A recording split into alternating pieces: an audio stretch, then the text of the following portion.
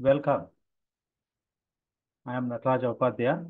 This is the weekly top 50 mutual funds analysis for the week ending May 3rd, 2024.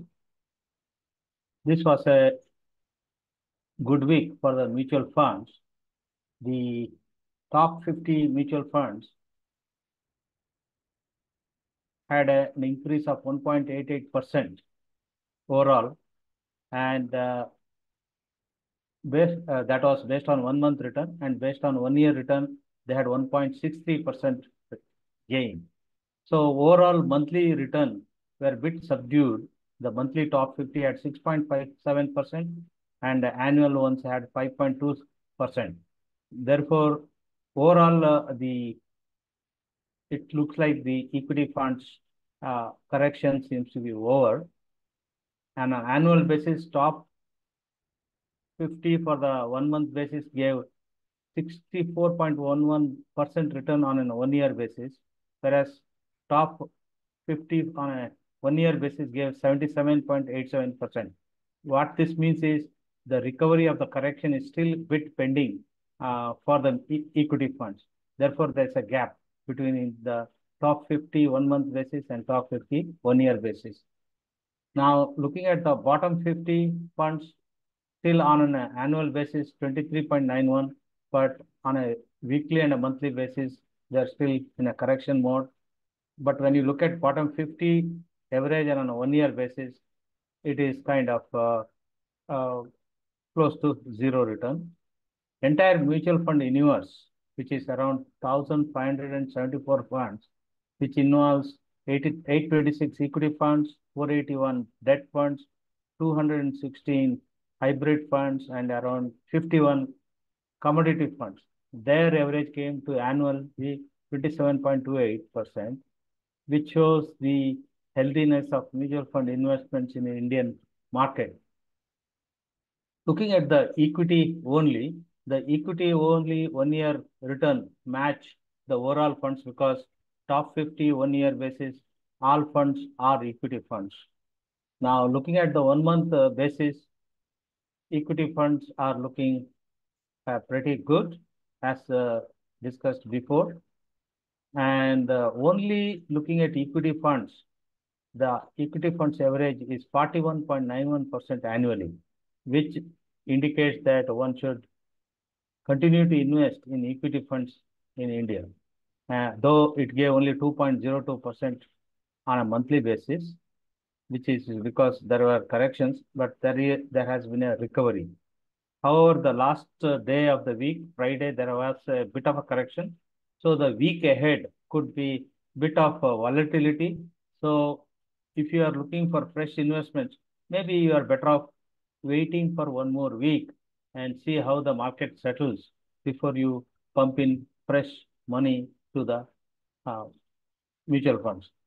Debt funds are as usual until interest rates start going down. We don't have much to talk about debt funds. They're more important for the institutional investors at this stage. Hybrid funds can be considered as a risk balancing between equity correction uh, and the interest rate going down. But therefore, the returns of the debt funds will be subdued compared to the equity, but still they are decent. The top 50 hybrid funds for on a 1 month return gave an annual return of 39.52% and a positive return both for the week and the month. And top 50 hybrid funds based on 1 year return gave 35.41%, which is less than a monthly. That means the hybrid funds are also still recovering from their correction. So the funds that recovered from correction are different from those from the annual performance leaders. Entire hybrid mutual fund universe average comes to 22.06%, which is far less than 41.91% of equity funds and 27.28% of overall funds. Looking at commodity funds are still correcting. They went through significant correction through last week also. However, the monthly return is still positive because before the correction started in the last 4 weeks, there were at least 2 weeks of bullish run. So overall, the annual returns of commodity funds is around 12%, though it is much higher for the last 6 months because of the short-term bullish run before the correction started. So that is the summary statistics. Now let us look at the overall monthly leaders in mutual funds universe. Here what I do is I compute the average uh, returns of the mutual funds here, the top 50, the bottom 50, and the entire mutual fund universe. So based on the top 50 on a monthly basis, whichever fund returns are more than the average, I mark it in bold, and whichever funds show above average return in timelines from 1 month through 1 year are marked in green. They are consistent performers and now have come in the top 50, so they are investment worthy. And those funds are Mirae Asset, Nice Fang plus ETF fund of fund, HDFC Defense Fund, though it had a correction through the last week. You may want to wait for one more week whether the correction will continue before fresh investment.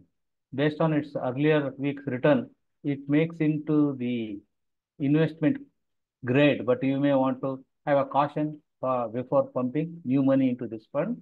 LIC Mutual Fund Infrastructure Fund, then UTI Nifty UTI Nifty 500 Value 50 Index Fund, Motilal Oswal S&P BSE Enhanced Value either ETF or an Index Fund, DSP Tiger Fund, and Canara Robeco Infrastructure Fund, which has come into this list this week. So that is the top 50 leaders uh, having investment worthiness. Looking at the bottom 50 funds based on last 1 month return, you can see that they have corrected significantly uh, at around 6%, and on a weekly basis, they have corrected at around 2%. And these are still IT funds and technology funds, in addition to some debt funds and commodity funds. Therefore, stay away from IT and technology funds because they are still correcting. And if you already have invested in these funds, I hope that you have sold them 2 months back, because otherwise you would have seen significant correction going on since end of January. So the bad news is they're still correcting. So the bottom is not happening for these funds. So caution if you still have these funds. You are missing opportunities elsewhere. That's all. Looking at the top 50 mutual funds based on 1 year return, and again looking for those which gave above average return for all timelines from 1 month through 1 year. The one marked in green are investment worthy. CPSE ETF, you can see that monthly return may be a bit subdued, but its annual return is 108.89. So the story of CPSE ETF is not over. Motilal Oswal S&P BSE Enhanced Value ETF and index funds are appearing in the annual top 50. Mirae Asset Nice Bank plus ETF also appears in the annual top 50. Invesco India PSC Equity Fund and ICICI Prudential PSC Equity Fund are the two appearing on the annual top 50 worthy of new investments.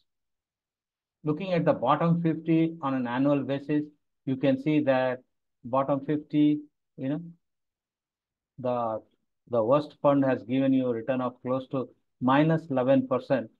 And basically, this is to look at which kind of thematic funds are hitting bottom 50. Though you will see that some of the commodity funds are also, and some of the debt funds are also here. But the most value of this bottom 50 is to understand that some of the thematic funds have not worked out well. One interesting thing is Mirae Asset Hang Seng Tech ETF had recovered by 5.67% last week, 8.38% last week. Similarly, Nippon India ETF Hang Seng. So there is a recovery in Hang Seng market. However, the annual return is subdued. So the caution here, in spite of this recent recovery, these funds are very underperforming. So you have better opportunities elsewhere. Now going into the equity funds only, looking at the top 50 based on 1 month return, the investment worthy ones here are Mirae Asset Nice Bank Plus ETF, HDFC Defense Fund, Franklin India Opportunity Fund, LIC Mutual Fund Infrastructure Fund, UTI Nifty 500 Value 50 Index Fund, Motilal Oswal S&P BSE Enhanced Value ETF and Index Fund, DSP Tiger Fund, and Canara Robeco Infrastructure Fund. So this is equity only. So the when you look at equity only top 50 on a 1 month basis, the new ones we see here are Franklin India in Opportunities Fund, and yeah, that's the one new one. Again, the caution is on HDFC Defense Fund. It went through significant correction this week, so you may want to wait for 1 more week whether the correction will continue before fresh investments. Looking at the only 1 year return of equity funds, the top 50 are again CPSE ETF, Motilal Oswal S&P BSE Enhanced Value ETF, and Index Fund, Mirae Asset Nice Bank Plus ETF, UNESCO India PSE Equity Fund, and ICICI Prudential PSE Equity Fund are investment worthy. So it is good to see that top 50 leaders in the equity funds are pretty much matching with the top 50 uh, funds across all fund types. That means equity are becoming investment worthy going forward. However, we need to see this particular week whether there will be a correction because last Friday was a correction to reconfirm the revival of bullish trend of equity funds. Now we are coming into hybrid funds based on top 50 base of on a 1 month basis. The investment worthy ones are SBI Magnum Children Benefit Fund Investment Plan, which was not there last week, JM Aggressive Hybrid Fund, Bank of India Mid and Small Cap Equity Debt and Debt Fund, Shriram Multi Asset Allocation Fund, ICICI Prudential Child Care Fund, and Quant Multi Asset Fund. So you can see that investment worthiness requires above average return across all timelines from 1 month to 1 year. Though, therefore, some of the top ones in the list won't make it because in some timelines they do not have above average returns. So this gives you a confirmation that the investment worthiness consideration is rock solid by by looking for consistent returns across all timelines. That way, we get to choose consistent performance, uh, maybe at the cost of some recent high performers, but it is better to go after consistent performers. Therefore, this technique is going to give you better portfolio level return. Now, let us go to hybrid top 50 based on 1 year return. The ones that are investment worthy are JM Aggressive Hybrid Fund, ICICI Prudential Retirement Fund, Hybrid Aggressive Plan, Bank of India Mid and Small Cap Equity and Debt Fund, Quant Multi Asset Fund, ICICI Prudential Child Care Fund, SBI Magnum Children Benefit Fund, Investment Plan, Mahindra Manulife Aggressive Hybrid Fund, Aditya Birla Sun Life Multi-Index FOF, UNESCO India Aggressive Hybrid Fund. See, the value of this analysis is it looks at the top 50 based on both 1 month and 1 year, both for equity, hybrid, and overall. Then it looks for consistent performers among the top 50 having above average returns in all timelines. And you get this analysis on a weekly basis. That means in a month, you get 4 windows to look up to go for fresh investments. So you have too many choices. Therefore, you can be very picky and choosy on putting fresh money into mutual funds. Therefore, by using this technique, you are better off on your overall portfolio level gain because you instead of averaging out with some subpar performance, you tend to stay with the consistent performance and pumping money into them more than once as they appear in the list on a weekly basis. Now, commodity funds continue to recover. However, on a monthly basis, they still have positive return. And as a result, their annual returns are still better than fixed deposit and at around 12%.